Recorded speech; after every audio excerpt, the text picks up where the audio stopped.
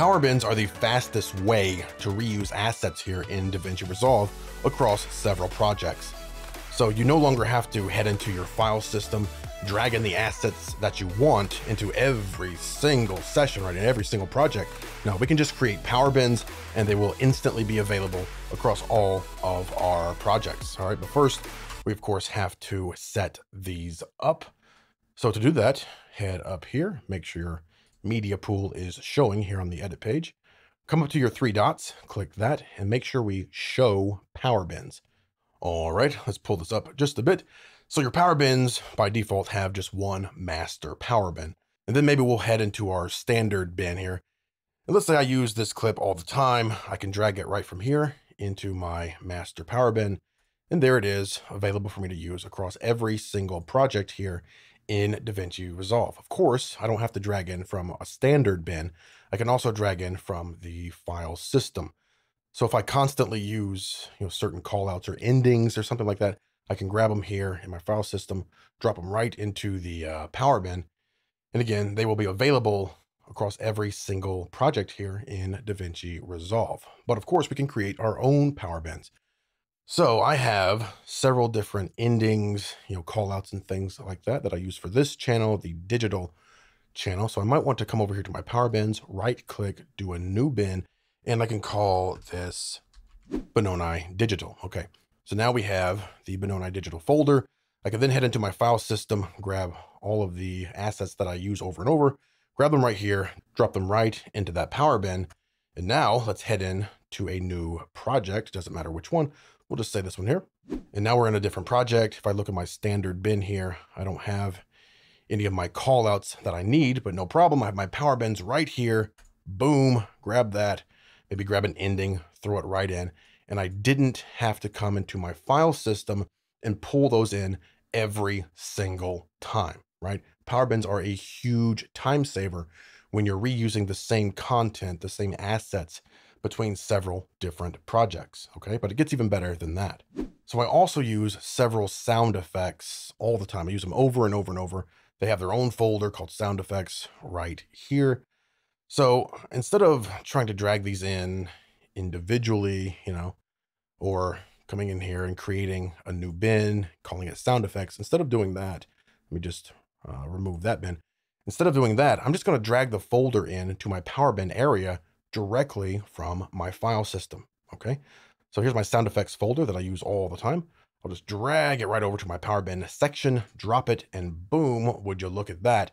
It imported that folder, it inherited the name, and it has the entire contents of that folder. Just that easy. Now, be aware that if I were to add an asset to this folder, let's say this this horse video clip, just drop that in there, it's not going to update automatically over here in your sound effects. All right, so just keep that in mind that if you add some new things to a certain folder, you might want to just drag those into your power bin as well. Now, you should also know that if I was in a folder here, let's say this wrong buzzer clip, and I delete that, that will affect what you see in your power bin.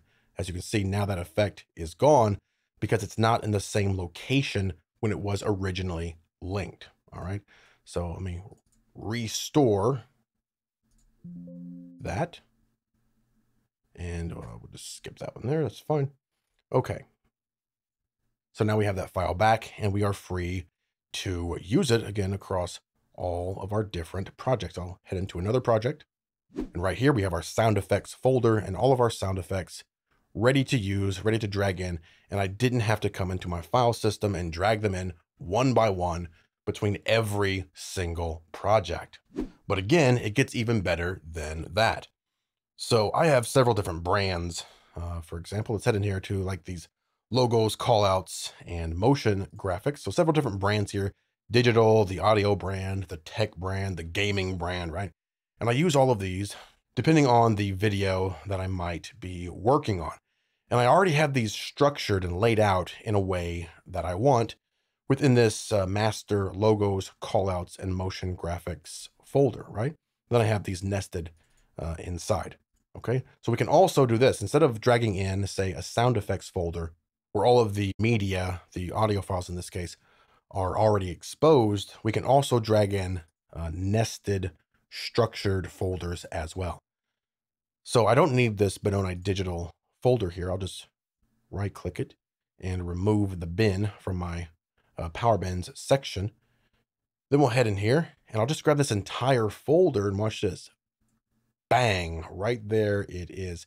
It imported that entire folder. It inherited the name. Of course, we can always rename this. If I click on that folder, then within that folder are all of the different brands laid out here. So again, I can immediately access whatever video project I happen to be working on. I can immediately access the assets that I need for the different YouTube channels that I might be making a video for, right? So all my call outs are ready to go. I don't have to head into that file system between every single project, grab my call out, from the actual file system, drag it in, then use it. No, it's immediately ready to be used right within our Power Bin.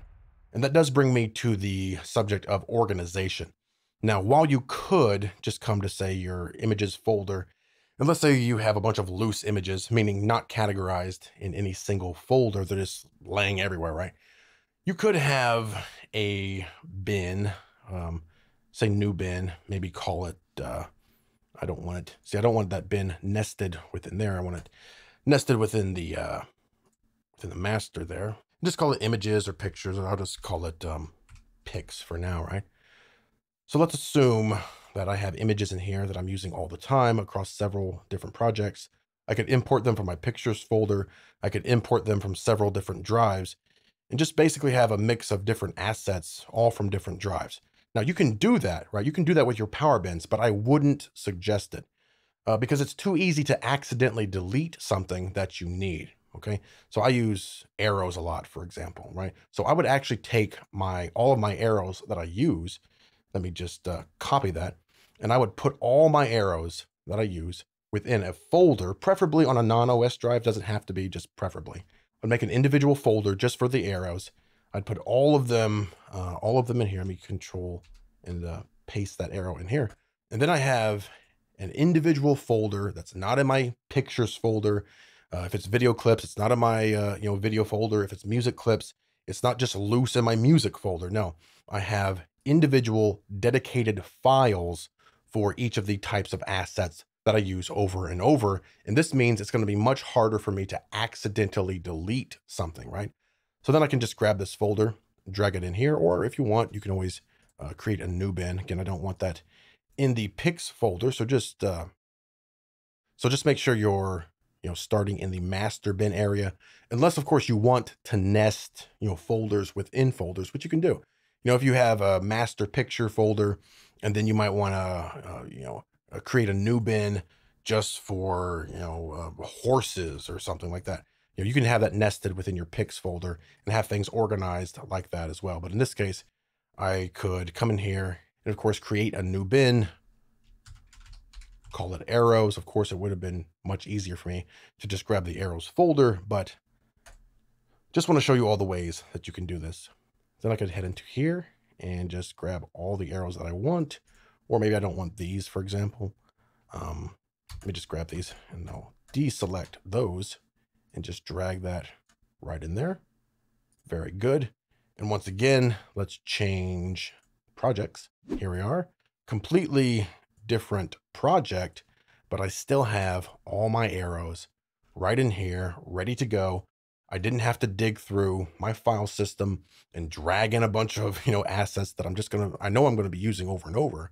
No, they're immediately ready for me to use and manipulate however I want between all of my different projects here in Davinci Resolve. All right. So again, Power BINS are a really great way for you to be able to reuse those assets that you're constantly using, whether it's your logos, call outs, video clips, audio clips, sound effects, music, whatever it is that you're always using over and over and over. Stop wasting time by dragging in the same exact assets over and over and over between all of your different projects, and just save time, create your Power Bin, or as we showed, drag in those entire folders, even folders that have things nested in them, dragging the entire folder into your Power Bin area, and all that stuff will be structured and ready to go across all of your different projects. Look at that. So much faster than having to head into that file system over and over and over. So open up Davinci Resolve 18 right now, create your Power Bins. Again, if you forgot, come up here to your three dots and make sure you are showing your Power Bins. Now, if I hide the Power Bins, everything is still there. We didn't lose anything, all right? So again, three dots here in the media pool. Again, media pool right here, three dots.